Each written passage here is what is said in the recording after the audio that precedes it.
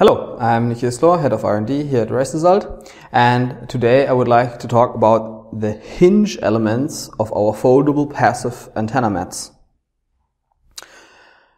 Actually, we got some customers breaking them under hot weather condition. What happens is that the plastic materials get weak when they're very hot on a hot street in Australia in the outback somewhere, and then if you pull them, the arm of the element bends up and stays there. Obviously, this leads to a disintegration of the antenna mat.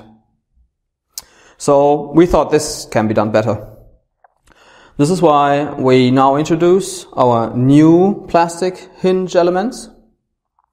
The main difference is that there's just more material at the spots where it's necessary to make them more robust. It's about 30% more material, leading to about double the strength. But we didn't stop there. Actually, we think that especially in hot environments, it can be done even better. So this is why we now offer aluminum hinge elements. Obviously, they are stronger than plastic under hot condition. You will not be able to break them. The problem with the aluminum is that it's so strong that under certain conditions, if the antenna is not laid on a flat tarmac, the hinge element will stay intact, but your antenna elements can break.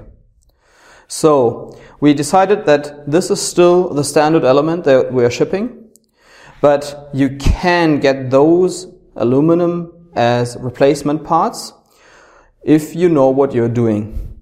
So if you have events in hot weather conditions and you know that the antenna will be used on a flat surface, you can switch to those. Obviously, it is on your own risk, but I think that many customers, especially in Australia, will go for the risk. So both new hinge elements, aluminum, and the new plastic are available in our shop as replacement parts.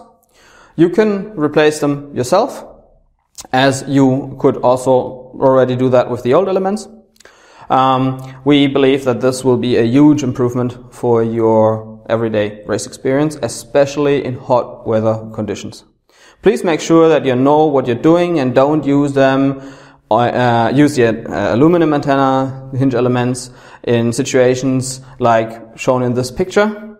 This is something that will definitely lead to a disruption of the antenna elements if you use aluminum.